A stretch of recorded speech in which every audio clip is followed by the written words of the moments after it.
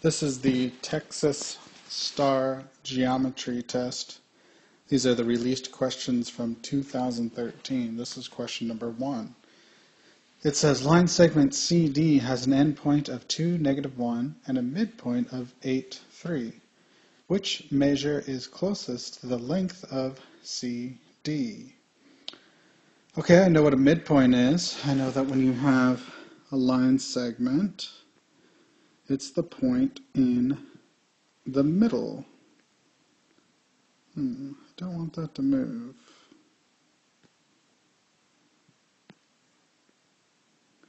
Okay, there we go.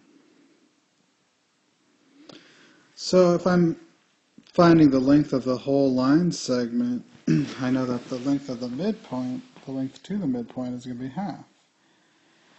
And I'm given some coordinates. Let's see, can I find lengths if I know coordinates?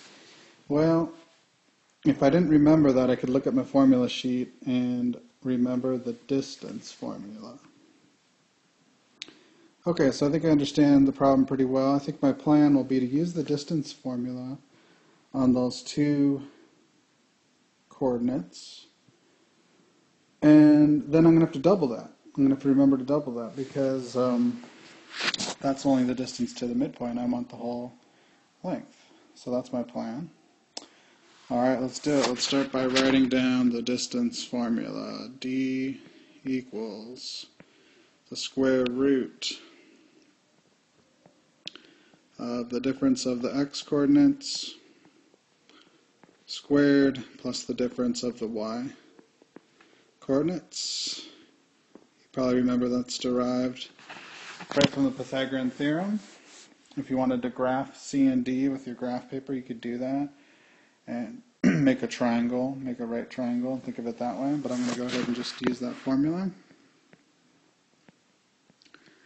Okay, so my x coordinates. x1 is going to be 2. There. x2 is going to be 8. Okay, y1, that's going to be -1. And y2 is going to be 3. If you did it the other way around, if you had 1 and 2 reversed, it's not going to matter because you're going to square it. So whether your answer is positive or negative, it's not going to matter. For instance, 2 minus 8 is -6. That's the same as 6 squared, which is 36. -1 minus 3 is -4. -4 squared is 16. 36 plus 16 is 52. So I've got the square root of 52. Let me just pause for a minute and grab my calculator. Okay, I got my calculator and found that the square root of 52 is approximately 7.2. Now wait a minute, that's not one of my answer choices. So let me think about this. What was my plan? Oh, that's right, my plan was to find the distance to the midpoint, but then I have to double it because I'm actually looking for the whole length. So let's double 7.2, and that gives me 14.4, and 14.4 is one of my answer choices.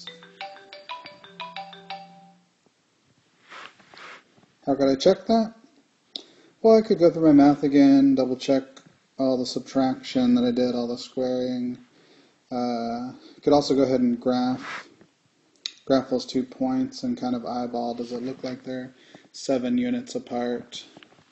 Those would all be good ways to check your answer. And see that it is in fact C, 14.4 units. Thanks for listening.